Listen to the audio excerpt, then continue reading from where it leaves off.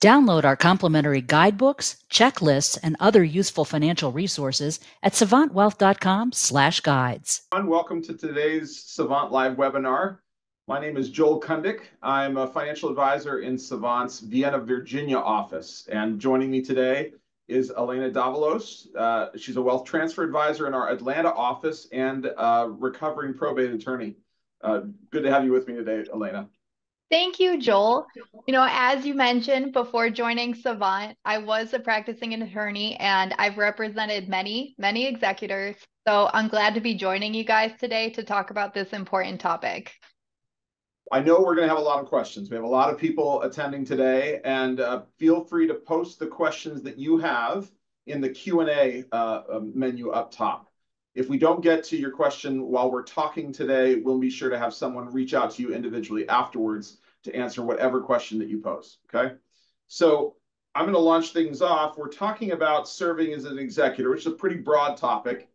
But in order to properly frame being an executor, we've also got to talk about what happens in the course of an estate plan, how you build an estate plan, what are your options in creating it, and then what roles is this person who's going to serve as your executor going to take in helping you out. So we'll start out with a pretty commonly asked question, which is what is an executor and what is a trustee? So when you're working to manage an estate and to build an estate plan, you have competing objectives in some ways. You're trying to make sure that your heirs, number one, appreciate what you've preserved and put forward to them, but also that they don't spend it inappropriately. Sometimes receiving an inheritance can feel a little bit like winning the lottery, actually, in terms of the behaviors of recipients. So you want to make sure you're leaving it in a way that's going to be most likely to be to the benefit of your heirs, but you're also trying to preserve independence. So you want them to be able to make decisions on how to manage. Sometimes we're going to have competing issues of income and estate taxes that we have to be aware of, different thresholds that are going to be at play, and we'll talk about those later. And at the end of the day, if at all possible, we want to be able to preserve family harmony.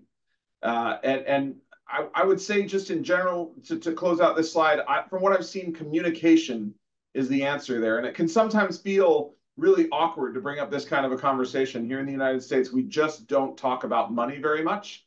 And it can feel like, hey, I want to keep this closed. I'll make the decisions and then somebody will handle it someday. But especially with the person you're naming as you're an executor, or if you've been named as an executor for someone else and you need to learn what's involved, communication is going to be the answer to that, building bridges and kind of saying, all right, well, if I'm going to be an executor, can you help me understand what are the assets at play? And we're going to help you understand that today with some of the topics, all right? So, Alaina, can you help us understand, though, what's this difference between an executor and a trustee? Yeah, of course. So an executor is someone that's appointed under your will. And the laws that control the executor, the details, those are all very state specific. However, the goal of an executor in every state is to deliver the assets from the decedent to where they've been disposed of under the will. So that could be to kids, that could be to charities, whoever that person decided, yes, this is who I want to receive my assets at my death. And the will controls those assets and the executor makes that happen. So generally, the first step that the executor will take will be to file the will with the local probate court. That probate court then issues some sort of authoritative document that gives the executor the legal access to the decedent's assets. They then start collecting those assets, moving accounts into an estate account, accessing anything that had a TOD to the estate that named the estate as a beneficiary.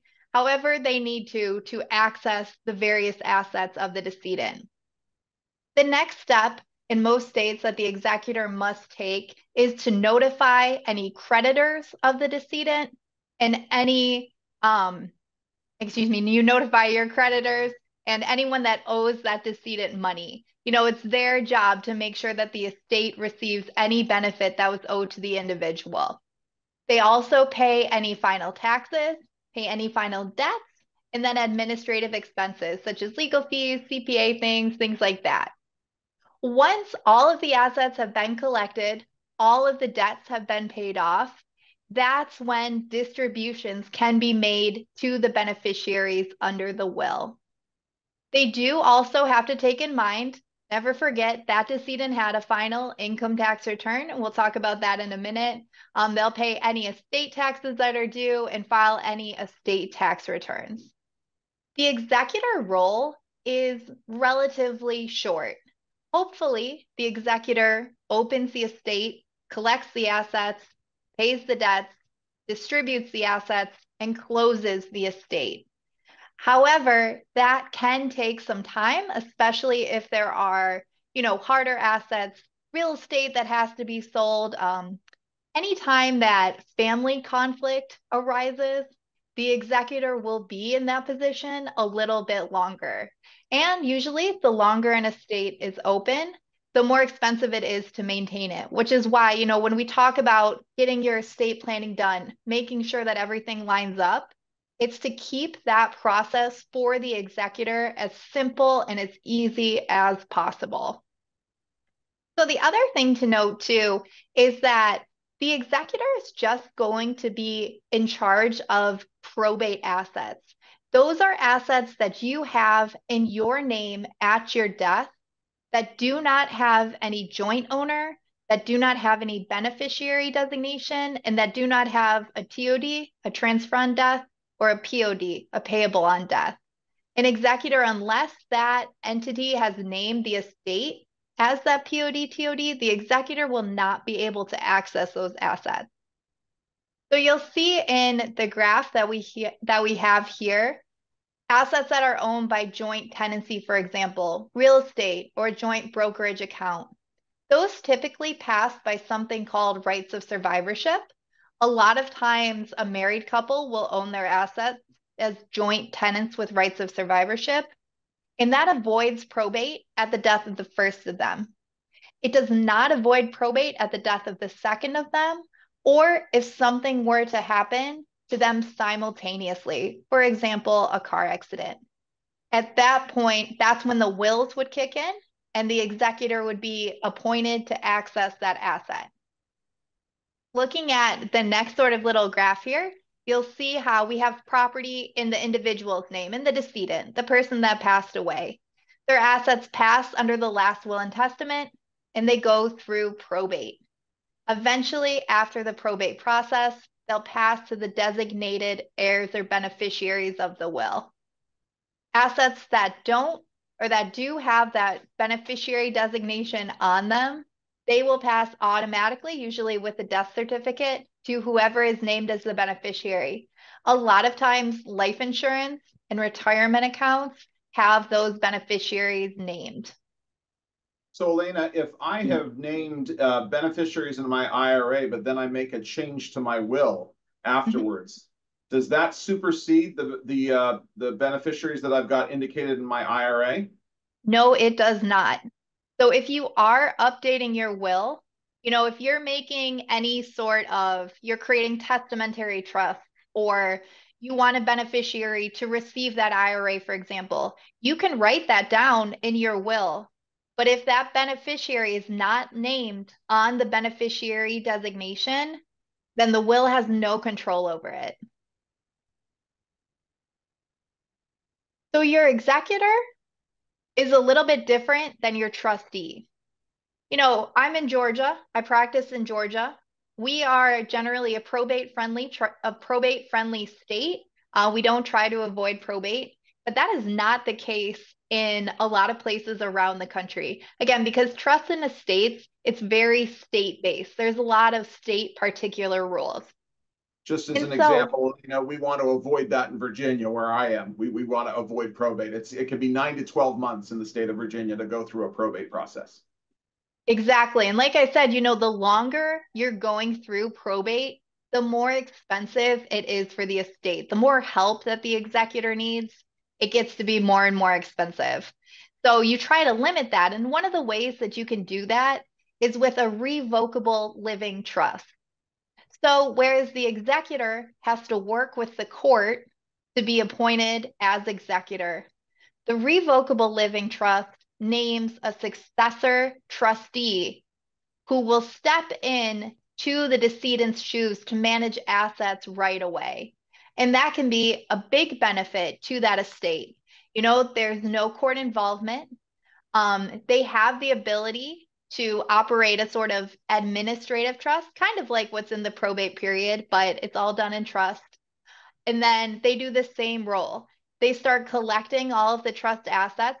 If there's anything that they didn't have access to as the trustee before, they pay the debts, they collect anything that's owed to the decedent, and then they make distributions to the beneficiaries, the same as the executor would. So they're similar roles. They've got the same goal at the end of the day: collect the assets, distribute them. The one big difference, though, is that a revocable trust has to be funded during your lifetime. And what that means is that your assets need to be put into that trust in order to avoid probate. Because a trust, unlike a person, never passes away. So those assets can be automatically transferred to the successor trustee without having to go through probate. If you do, however, have a trust that doesn't get fully funded during lifetime, you know, let's say that decedent, the person that passed away, inherited property 20 years ago in a different state, and they forgot about it. They never did the deed, never did anything like that. There's usually always something called a pour-over will that makes sure that the assets, they do have to go through probate, but that they end up in the revocable trust and can pass simultaneously. So it's a good process. It doesn't avoid probate unless the trust is fully funded, but the roles of the trustee and the executor are pretty similar. It's just their ease of getting to access the assets. There is, however, today, Alaina, people who are participating who are already serving in the role of executor, but we have a lot of people who are contemplating being an executor someday. And one of the things I'm hearing you say is doing a dry run and kind of saying, well, let's see if I was an executor, where the assets are, what they are, compiling a list of what those assets are in one place, figuring out how they are titled right now, could maybe save a lot of heartache later on. That 100%. So getting that list of assets together is one of the biggest steps that you can take as part of your estate planning process. Because, you know, it may be simple. You and your spouse, you know everything that the two of you have. You know where things can be located. You know who to call. But your kids might not have that information, especially if they're younger. If you choose non-family members to be your executor, to be your trustee, they're not going to have any idea where your assets are at. And so even if you take the step this year while you're updating your documents or you're looking back at what you've previously done, start compiling that list of your assets and look and see, do I have a revocable trust? Do I need to move the title, move the ownership of these assets into that trust? Or is it going to be okay going through probate? And so that's one of the best things that you can do to help prepare your executor and trustee. Great. That's great. Yeah. So now we have to figure out, well, in the process of preparing this estate plan, what do we need to have gathered together? And I'll start talking about two different powers of attorney that we can give. And a power of attorney just means I authorize someone to act on my behalf.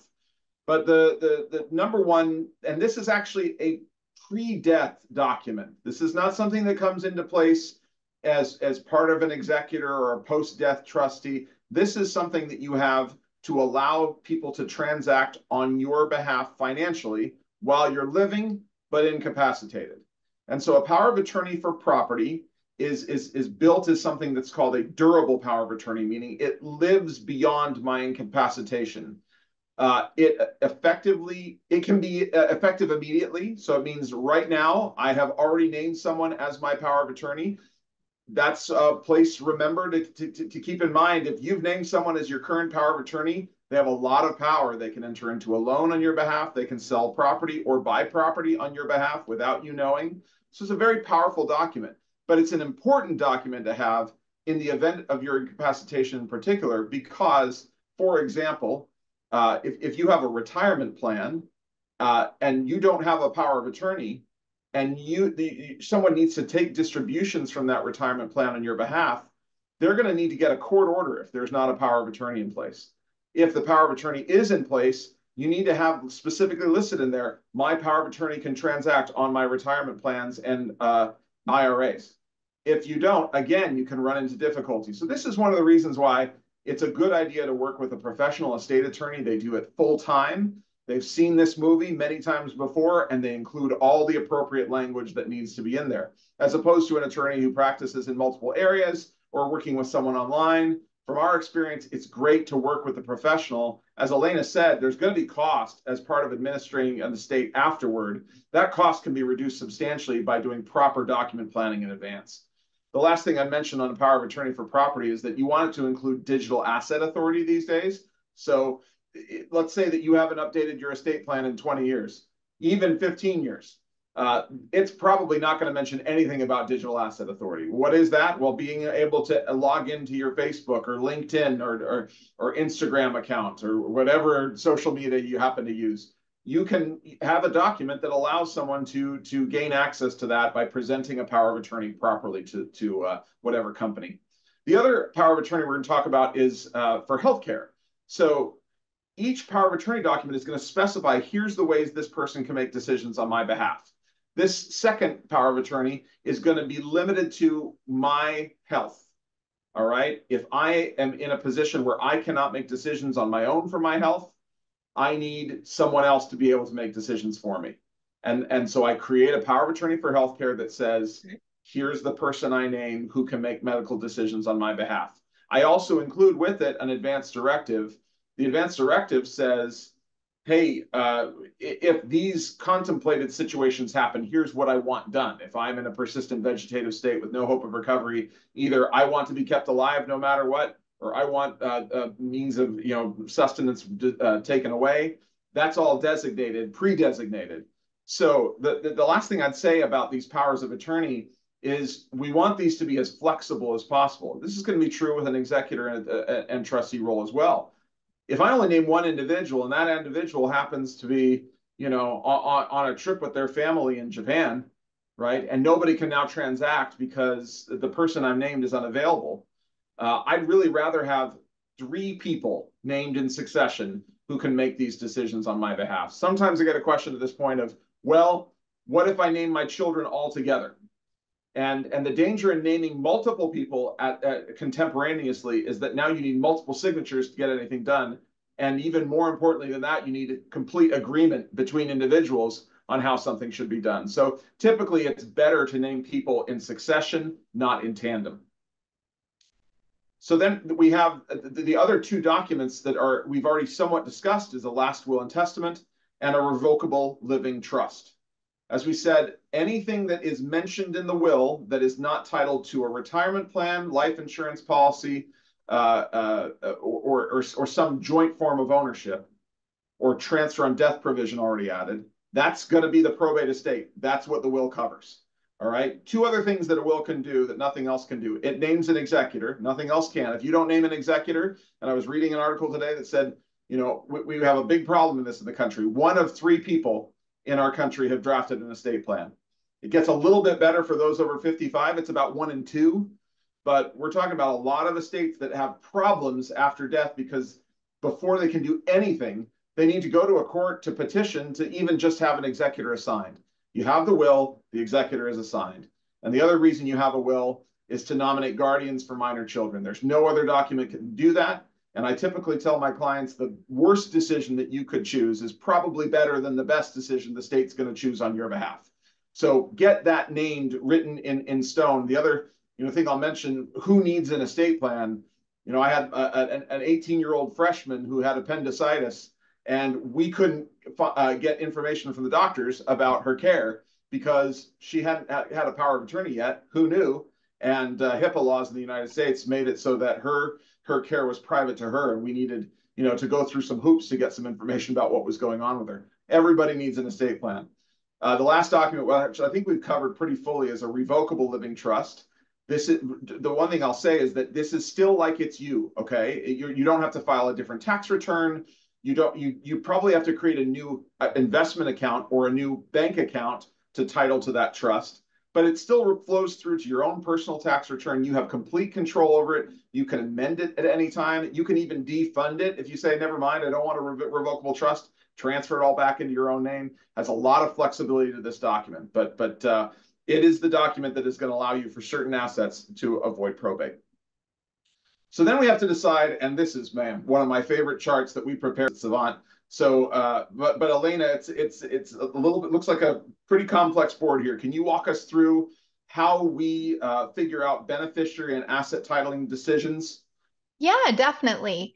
So y'all will see here that client 1 and client 2 living trust. That's a joint trust that's been established by a married couple. They created it back in 2013, and then they restated the trust agreement in 2020. So far during their lives, they've moved their home into the trust and they've opened a trust bank account. And so what that means is that those two assets will most definitely go into the spousal subtrusts, which are created at the death of the first spouse. However, when you're looking at titling, you'll see that these clients have a bunch of other assets. They don't just have their investment account and home, they've also got a bank account and they've also got a bonds account. So those are currently titled jointly, which is great if one of them were to predecease the other. However, again, if something were to happen to them simultaneously, it would be better for those assets to be owned by the joint trust or to at least be TOD'd into that trust, because you don't ever want to have those assets going through probate if you can avoid it. You've also got the assets that are passing via beneficiary. So you've got client 1's IRA and their Roth IRA and client's 2 IRA. You'll see on our chart here that we've listed the beneficiaries, again, because this is very important to determine who those beneficiaries are going to be, to see if those assets align with your overall estate plan. If you've named client 2 as the beneficiary of client 1's IRA, that's fine. That means that the spouse is going to have access to that account outright. What that doesn't mean is that that asset is going to fund those spousal trusts. And this is a pretty complicated plan. These clients were definitely doing some tax planning when it came to creating these spousal trusts. They've also created lifetime trusts for their kids, which is good. These are all things that need to be taken into consideration when it comes to creating your own estate plan. You'll see certain other assets, for example, client 1's life insurance, that has an outright beneficiary as well. And then there is a DAF, or the donor advised fund, which that doesn't get moved into a trust. Those IRAs, one thing too that I want to mention is that those IRAs, those retirement accounts, those cannot be owned by a revocable trust, joint, or individual. Those have to stay in the original owner's name in order to continue receiving their tax benefits. So I think if we go to the next slide, Joel, you'll see that we do have options when it comes to changing those beneficiaries. You can do what they've done. You can name your spouse outright. You can name your spousal trust, and you can name your children or charity, whoever you want to have. But there's a lot of intricate details that you need to think about when naming these beneficiaries to make sure that they align with your overall estate plan. And then something important just to think about since the Secure Act, which came out a few years ago, is if you do want to leave your IRA assets to your heirs, Joel is going to tell you about that. Yeah, so it used to be pretty straightforward, actually, to leave IRA assets to our heirs. It was a very tax efficient method. If I left it to my spouse could take the assets out from the IRA over their whole life expectancy. If I left it to my children could take it out over their entire life expectancy. It was called a stretch IRA. You may remember that a few years ago, they moved the required distribution age from 70.5 to 72. They've since moved it to 73. But that first change from 70.5 to 72 The way they funded that to preserve tax neutrality was they said all of these certain class of heirs are going to have to take the entire amount out of the IRA in 10 years.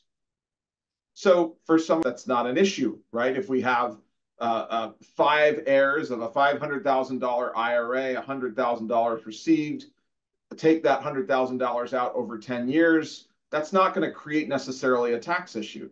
Same situation, one child, $500,000 IRA, the one child receives $500,000, and now we're going to have some tax management to do. As a result, what we've really pushed toward here is thinking of, hey, let's be very careful about which assets we leave to whom.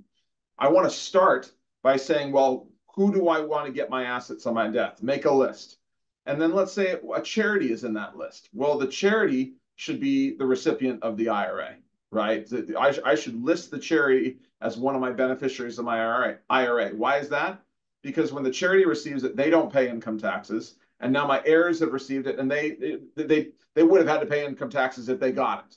So instead, I'm leaving my heirs another asset like my house or like my investment account, that everything received a step up in basis at death. And this is another important issue to make sure that you're covering if you are an executor or a trustee, that the institutions involved are doing a step up in basis, or on real property that you're getting an appraisal for the property to say, here's what this property was worth as of someone's date of death. Why is that important?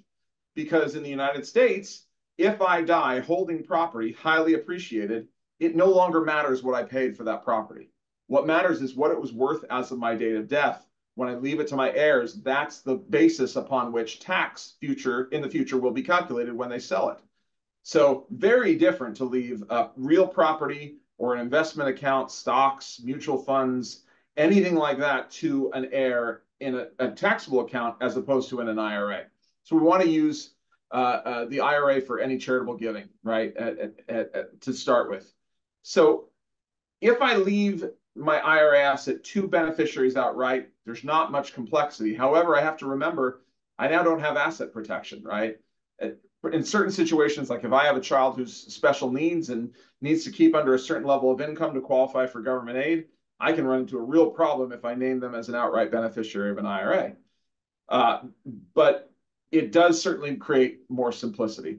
If I leave it in a trust, there's definitely greater asset protection. Let's say I'm concerned about the spouse of my child, and I'm not sure that marriage is going to last, and I don't want them getting access to those assets. That can be a situation where I lean more towards, all right, I get complexity in a trust, but I can protect and limit the assets better, okay? So when do you leave it in a trust? It's if you have a substantial IRA in the hands of a beneficiary and you're concerned about their age or their financial acumen, or their physical limitations, that's probably where you'd lean towards a trust. Then there's language. This is another reason why estate plans need to be looked at right now, because there's legacy language from prior to this IRA change that could need a good refresh, all right? And again, if you're managing an estate right now, you don't get this option as the current executor. But if you're contemplating a future executor, or if you're going to be an executor and you're looking at someone else's estate that you might have to manage someday, you would look at something like, well, do I have a conduit trust or do I have an accumulation trust? A conduit trust, IRA withdrawals have to be distributed to the beneficiary. So I leave the IRA to the conduit trust. Every year the money goes out and is subject to income taxes by the beneficiary, but they receive it all. In an accumulation trust, I make a withdrawal from the IRA, but I put it in another trust account. I accumulate the money in the trust, and the trust pays the taxes. Now you could say, well, that sounds like pretty preferable, right? Because I still have a lot more control there. The sacrifice you're giving in terms of that greater control is that now when it's retained by the trust, trusts have a very different tax system. They have the same rates that we all have, except they reach the 37% bracket at around $20,000. So as soon as you got more than $20,000 of income in a trust, that every additional dollar is being taxed at 37% federally. So we have tax, like I said at the beginning, we got a balancing act, right, between competing priorities. But this is definitely a reason why, if an estate plan has not been looked at in 10 years, it's really important to do a refresh, okay? So now let's get to if I'm the executor and I am going to have responsibilities, what are the dates I need to keep in mind for documents that need to be filed? Can you help us with that, Alaina? Of course I can, because I've advised many an executor on those deadlines. And, even after death, the tax collector still comes for us all, but it's in your executor's control. And so the first deadline that any executor needs to be aware of is the decedent's income tax return. And so that's going to be due on April 15th of the year following death. So if someone were to pass away in 2024, that income tax return is still going to be due on April 15th of next year. You can, same as anyone else, file an extension to October 15th. That also applies to any estate income. So let's say that an estate is open for a few years and the assets that are under the executor's control have generated sufficient income that an estate income tax is required. You've also got until that April 15th deadline. Same goes for a trust. If you have to open an administrative trust, if you have an irrevocable trust that's filing its own trust returns, April 15th is the big one. However, in estate tax, and this is a death tax, this is an amount that's subject to the decedent's wealth. So right now, there is an available estate tax exemption amount of $13.61 million. So that means to have to file an estate tax return and to pay estate taxes, your estate would have to be worth more than that 13.61 million. That's the federal amount. There are also state estate taxes, so you need to be conscious of that in your own state, and it can affect your planning because those estate exemption amounts are usually a lot less. But federally above that 13.61 million. And so to file the estate tax return, you have 9 months after the date of death with an available 6-month extension. So it's usually 15 months you have before that estate tax would have to be paid. You can also elect between a married couple to port the decedents, the first one to die, their available estate tax exemption over to the surviving spouse. So that surviving spouse, that widow or widower, they could have double the exemption amount. So about 27 million this year. To do that, however, the executor has to make a portability election on a 706 estate tax return. The law recently changed. So now there's 5 years that the executor has to make that portability election, which is a lot better than it used to be. And it allows for some of these estates that may not have needed double the exemption amount for them to still have access to it. And then, like I said, just make sure that any estate tax return is filed as well. And those deadlines will vary based on the state. Excellent. So we're going to close out here kind of where we started, and that's trying to promote family harmony. And I said at the beginning that this is really an issue of communication. And if at all possible, we do suggest having good intergenerational communication. Now, you could be a parent right now contemplating one of your children being your executor someday, or a spouse. You could be one of the children who's thinking about you may need to be that executor and contemplating, well, do my parents have everything in line the way it needs to be? One of the great tools out there that we've created and we really hang our hat on it, we're happy to have this, is what's called an estate and trust administrator's guide. And if I could summarize what that is, it's kind of the amalgam of all of the different situations that we've heard of somebody dying and not having an answer for, right? Something that wasn't written down that people had to search for. So it's about 12, 13 pages at this point. You're not going to need to answer all those questions yourself. Some will apply to you and some won't. This is the first page here. You can see, if you've made funeral arrangements, have that listed in one place. If you know that you want to be cremated or not, have that listed. If you know where you want your obituary published, have that listed. Things that'll come on later pages are things like name all of your accounts, where they are. usernames, passwords, if you want to include that. Life insurance policies, where are those? Long-term care policies, where are those? So that you can get everything in one place that can be a very good administrative document to pair up with that more formal estate plan that you've created. All right. So it's also the place that you're going to contemplate, hey, do I want what's called an ethical will? And the idea behind an ethical will is just saying, I'm trying to convey my values to the next generation, not just my assets. And sometimes I'm looking to do that by leaving unequal amounts to heirs. I have a child who is a teacher and a child who is a doctor. One is going to have significantly more needs than the other. And it's my choice in the way that I design things that I'd like to leave assets unequally to make sure both children are cared for. You can contemplate some of those questions here, okay? And then it's also a place where you can capture what are the fiduciaries that I'm choosing to act on my behalf as executors, trustees. So at the end of the day, there's a phrase Home Depot had a number of years ago, you can do it, we can help. And one of the things I'd like you to just think of is consider bringing in outside professionals to help walk you through this.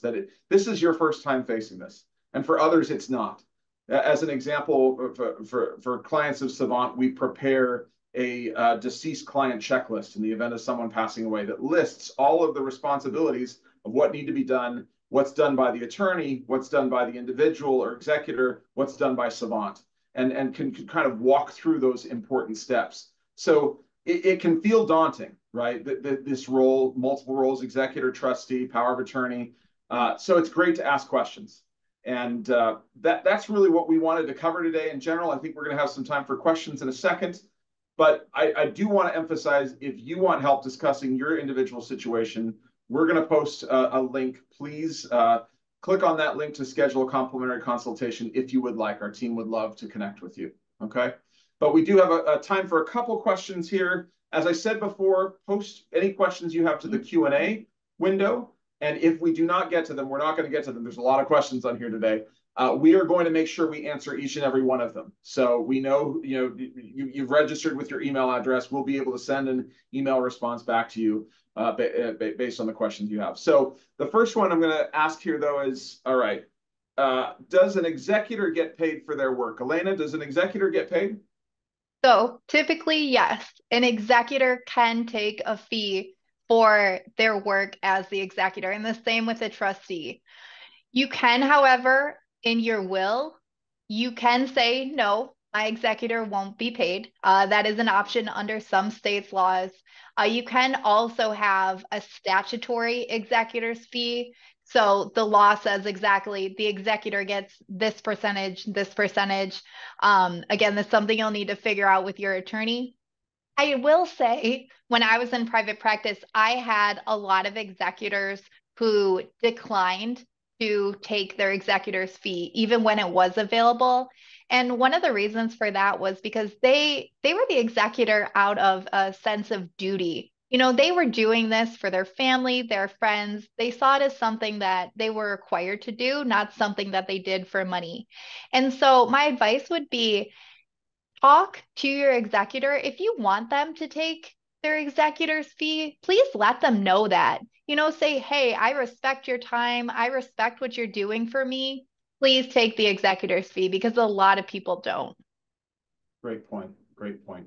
So another question here is, my parent has named me as their executor. What information should I ask them for? That's great. I could actually go back to the slide about the Estate and Trust Administrator's Guide. So you could email us and ask for a copy of that and kind of have a conversation with your parent maybe about that. But if we're talking in general about the most critical documents that they give you a copy of, if they're willing to, it would be powers of attorney, it would be their will, a trust if they have one. Those are and an advanced medical directive. All right, those are the 4 basic estate planning documents. In addition to that, I would say get you statements, not just handwritten summaries, but a statement from each bank account they have, from each brokerage account they have, from each IRA or retirement plan they have, and every life insurance policy they have. I'm sure there's going to be accounts that I'm missing in that. So at the end, you just ask them, are there any accounts that you hold that we're not aware of yet? This is, I will tell you, one of the most time-consuming parts of being an executor is not knowing where everything is. And even I've seen it happen where a year after someone's passed away, a tax filing comes, a tax form comes. Oh my goodness, they had a Fidelity account. I wasn't aware of it. Here, there was income paid. What is that account? And it's important to then to trace that back. Far better if you handle that in advance. Question. Go ahead, one Alaina. other thing, let me just chime in. The one other thing that I would recommend that you ask for too is your parents' people's names. So their CPA's name, their attorney's name, their financial advisor's name. Try to be familiar with the people that your parents are familiar with, because those are going to be another good resource of, hey, this is where the assets are. I know why that trust was established. Information like that you can gain easily from their people when the time comes. That's a great point. Absolutely. I think we have time for one more question. I'll throw this in here. I'm trying to choose who to name as my executor. Any ideas of what traits I should look for in that person? Alaina, maybe you can answer that one. I can. So what makes a good executor is someone that knows when to ask for help. You do not have to pick the smartest person that you know. They should have a little bit of financial savviness. They should get along mostly with all of the beneficiaries of your estate. But really, it's picking someone that's going to know when they have a problem and know who to turn to, because that's going to make it easier for them to settle the estate in the long run.